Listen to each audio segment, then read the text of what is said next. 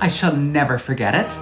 The year was 1980. I was 18 years of age, and I'd already been a veteran of working, peddling my papayas on Davie Street in Vancouver for 2 years.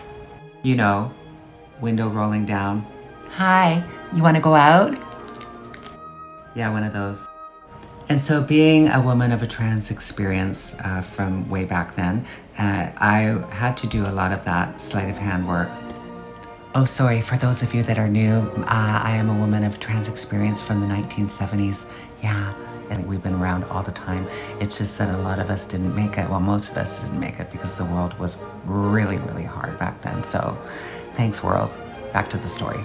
It may as well have been the Stone Age back then because even trans corn on the cob stuff was so marginalized that it's like it was very rare that you could make a living off of that stuff too, right? Like now it's just like huge because that shows you how far we've come, right?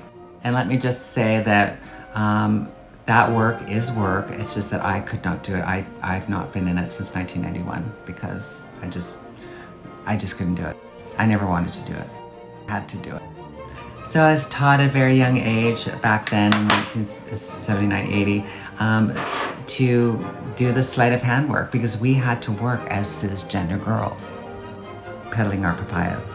And we would work with a lot of cisgender girls because a lot of them let us work with them, especially if we're really pretty, because we could draw people in and then we could start the machine and they could kind of, finish the ride. So the sleight of hand was that, as well as like just trying to be cis for these people was sleight of hand.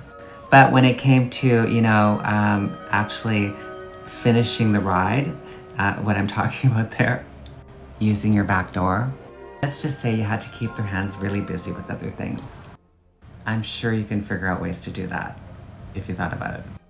Especially if people are into, having their hands being unable to move.